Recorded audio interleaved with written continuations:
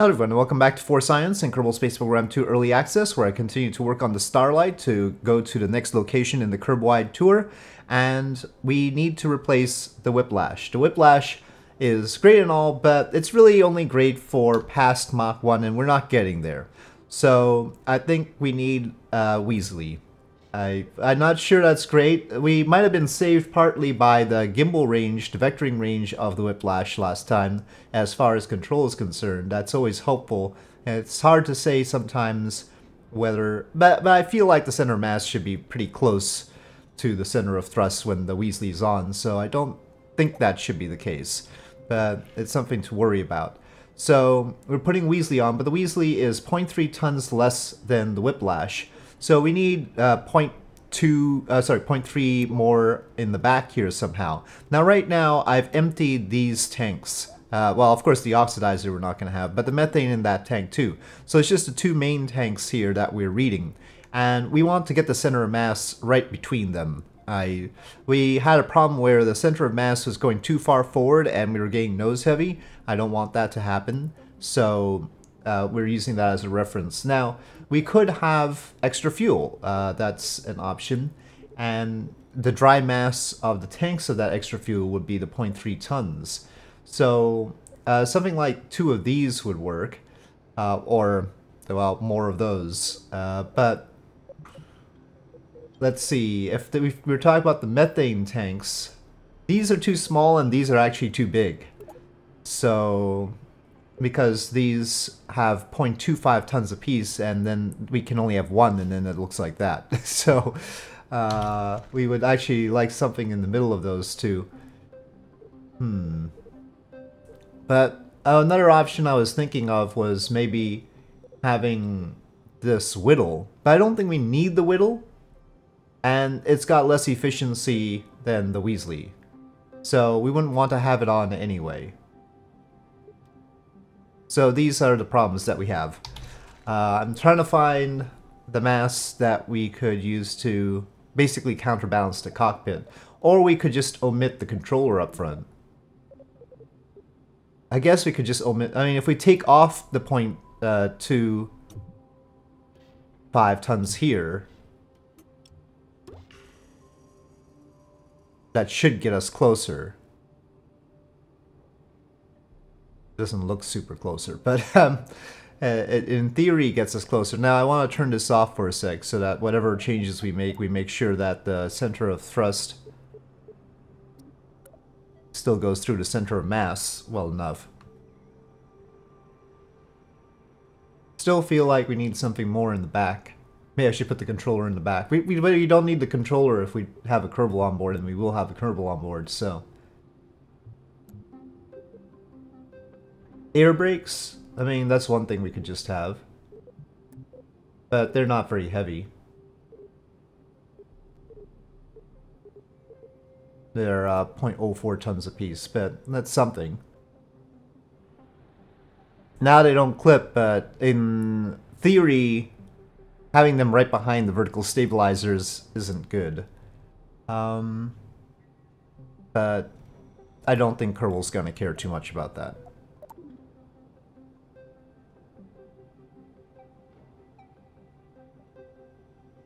Now it looks marginally fancier. Well, still I feel this isn't perfect, but I think we're going to go with it. It's about the same as it was on our last flight, so I think we can accept that, and I'm gonna fill this up again. Now it's sort of like that, but we're not gonna take off with it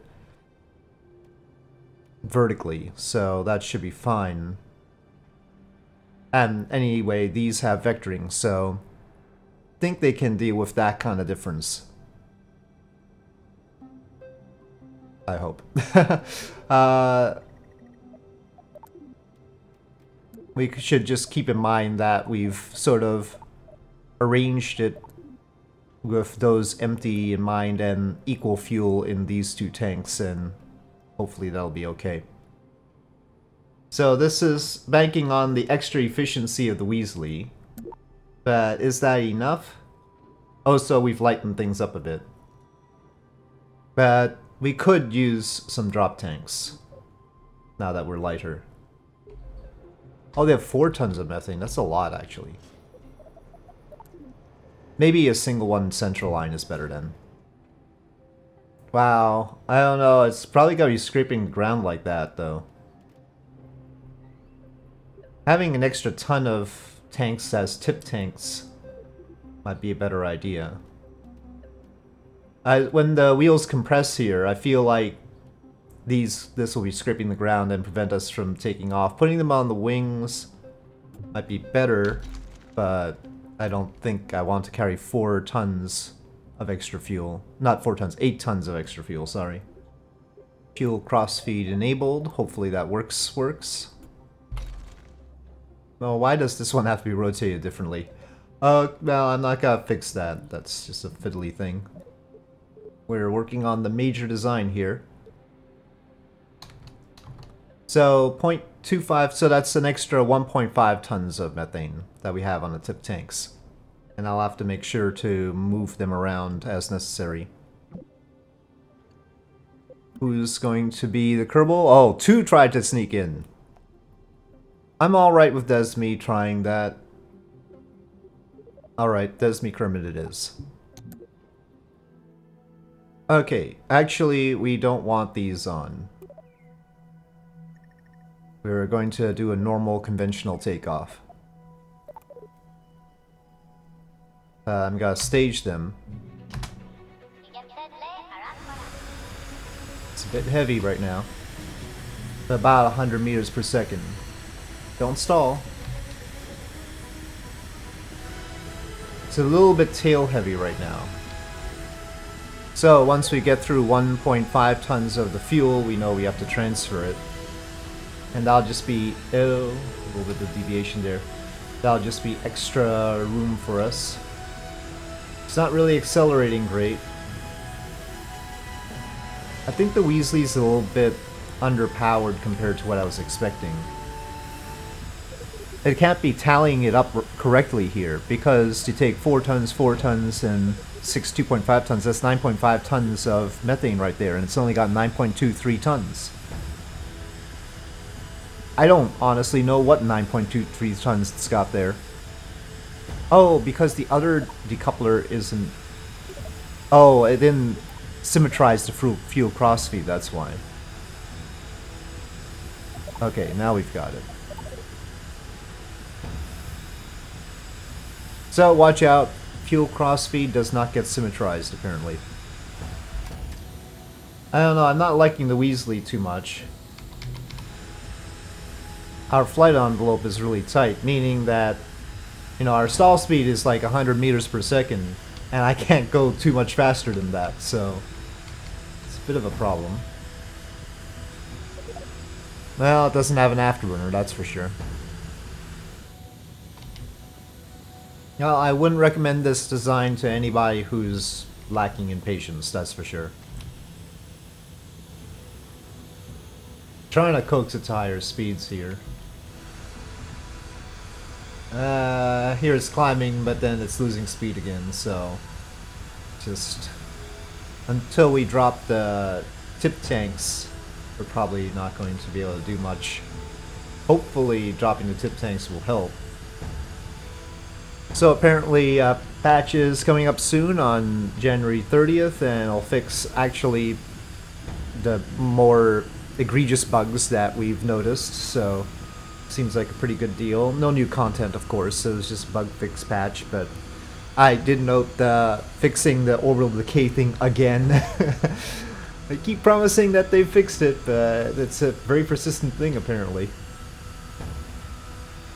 We've seen it in this series too.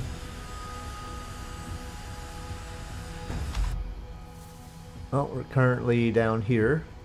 Still a long way to go though. Really hoping we can go faster. I'm tempted to like use these to keep us going up and nose down like a helicopter sort of. But this seems like it would be very inefficient. I'm desperate for speed somehow. But on the bright side, we still haven't started using our internal fuel yet, so fuel-wise we're good, it's just that it's really tedious. Maybe there's some sweet speed that will get it to be super efficient or something.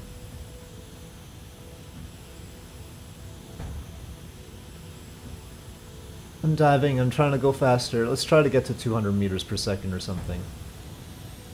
I mean, we're still on the tip tank fuel, so I don't mind wasting it a little bit if we can go faster right now. But we're not really managing that very well. Also, the sun is setting on me. I started off late, and if I can't go any faster, we're gonna end up landing in the dark. We need to go a certain speed in order to make sure that we get there in daylight. Otherwise, the world will rotate. Well, at this speed, this is gonna be a very long journey, so apologies that this is probably gonna be a short episode for you. It was a long episode for me. Okay, I think the tip tanks are all clear. Alright, jettisoning the tip tanks. Well, we're in some sort of cloud, I guess. Off they go.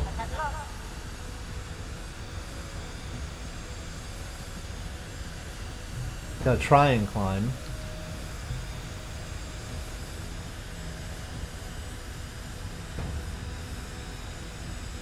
I'm not feeling a whole lot of extra power right now. It's rough being so low, but I can't coax it too much higher. It's a little bit slow. We're only now on internal fuel, but you know, we've covered maybe a third of the trip. So efficiency-wise, again, fine. Sunlight-wise, quite a lot of trouble.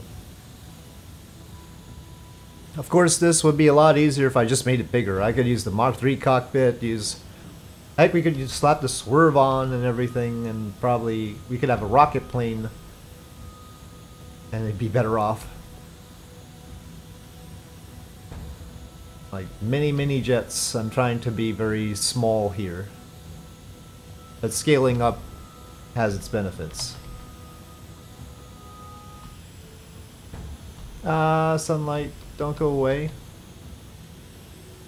Shoot. Shoot.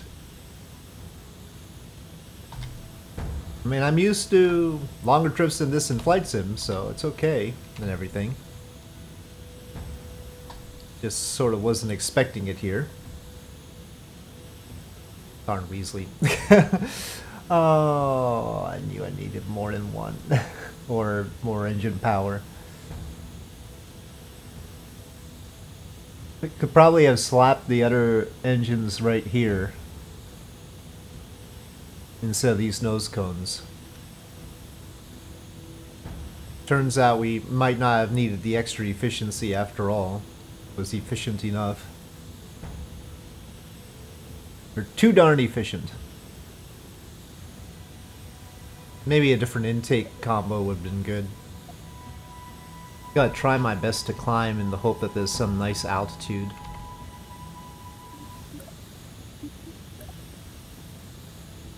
I'm gonna empty the 2 tanks on the tail so that we go back to the main tank only configuration. So yeah, we've reached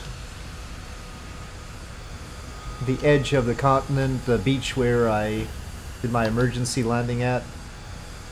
And we still got a lot of fuel. We've got fuel like we could make it back kind of fuel.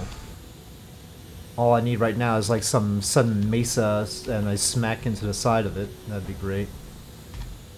Well, let's sort of see some clouds, I think. But staring into night, sometimes you sort of see illusory things. One of the problems with flying at night. That's a cloud, right? Not a mountain. You can see something there. Oh, I'm going over it. That was probably a cloud. Gosh, the one thing this plane didn't need was air brakes. Anyway.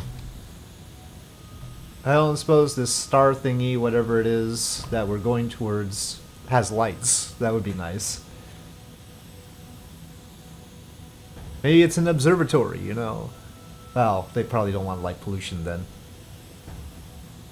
Oh, we've got marker. Stargazer Point. Well, it sounds like an observatory, doesn't it?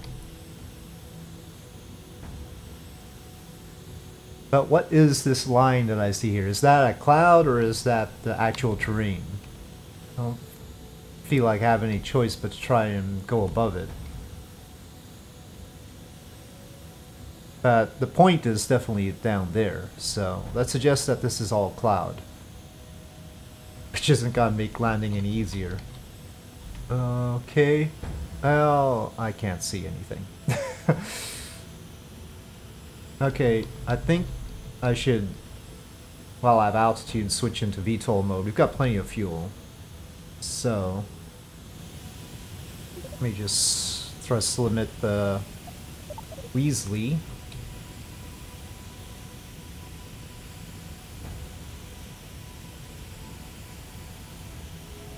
I didn't thrust limit it all the way just yet. I'm just gonna get the landing gear out right now. I don't think any part in this flight were we going so fast that would have been a problem. I feel like there's a lot of hills around. Now remember, if you're going too slow, you're not gonna have any air over your control surfaces. Okay, well, it's a pretty big monument. I'm not using the afterburner mode. We're light enough, I think we don't need to.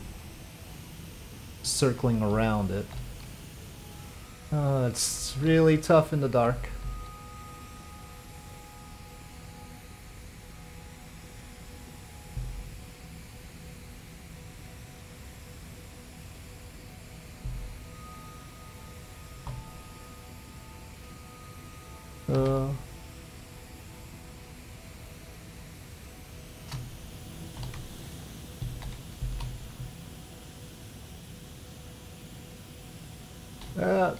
Oh, fudge. Oh, okay, we wrecked it, Oh, we're here. We wrecked it. Did we lose we lost the Mark 1 lander can, didn't we? Yep, we lost the Mark 1 lander can again. Hopefully the Kerbal's hatch isn't obstructed. Uh-oh, EVA is disabled due to obstruction. No. Come on. Uh-oh.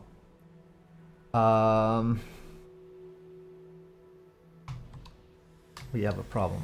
Okay, these are probably not the ones we want to use. Actually, none of them are the ones we want to use, but we will try.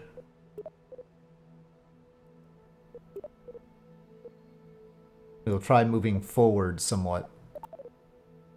Oh, we don't have that. Oh, right. We lost the Wheesley. Are we in the vicinity, though? Run Kerbin Mountains. We are not in the vicinity. Oh, I didn't fizz warp again. No.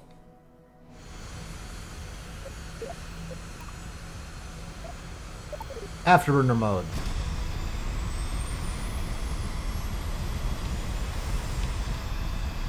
Apparently 3 degrees of vectoring are not enough. Well, I don't know, I think this is a bust. Let me go to a tracking station and come back and hope it hops. This seat can EVA. No,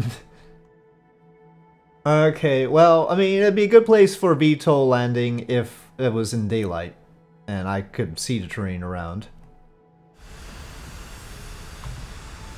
Try and rock more. Oh. We're turning. We're turning. Come on.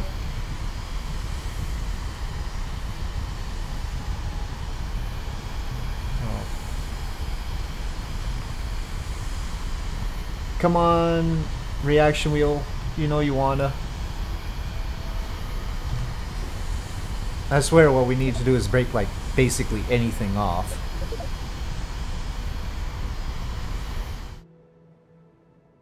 Oh, come on, slide.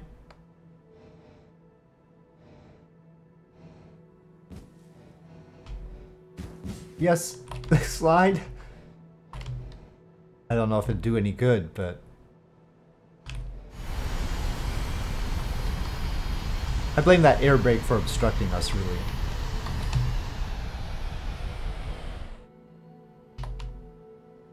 That's probably the ground. It's probably not the air brake. Deploy. Oh, it can still deploy like that. Oh gosh. Come on. I could have knocked us maybe? I don't know. That was a bit handy. No. Okay, well this long mission was a bust. So the Wheesley option, not a great option. I think... well, I mean, I was about to say I think I should try something large with overwhelming force, but there's not actually that much room to land in. So probably something small is not a bad idea. But we clearly had too much fuel for this. So we can sacrifice some of our fuel in exchange for speed, I think. 2 Weasleys? I mean... Should I stick to Weasley? Maybe I should just stick a Panther at the back. It's got the 9,000, you know, it's got the cruise mode for 9,000 and then the 4,000 for afterburning mode. Sort of best of both worlds, really. We should have just gone Panther all the way. Alright, well anyway, with this upside down, I'm going to recover it. I don't think I can salvage the situation at all. And I'm gonna have to leave it here. It was a long flight, but unfortunately while we got close, we didn't quite manage it because we toppled over. So, with that, thank you for watching. Hope you enjoyed this video. If you did, please do press like. If you have any comments or suggestions, please leave them in the comment section below, and I'll see you next time.